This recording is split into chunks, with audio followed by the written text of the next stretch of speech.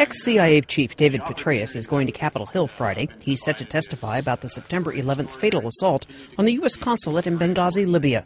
The hearing will be closed to the public. The CIA had said that Petraeus would not testify following the disclosure of his affair and his abrupt resignation last week.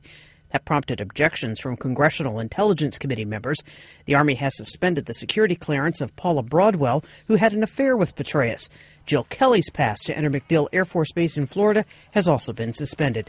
She initially reported receiving harassing emails that were traced to Broadwell, leading to the discovery of the Petraeus affair.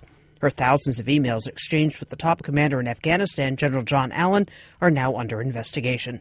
Diane Kepley, The Associated Press.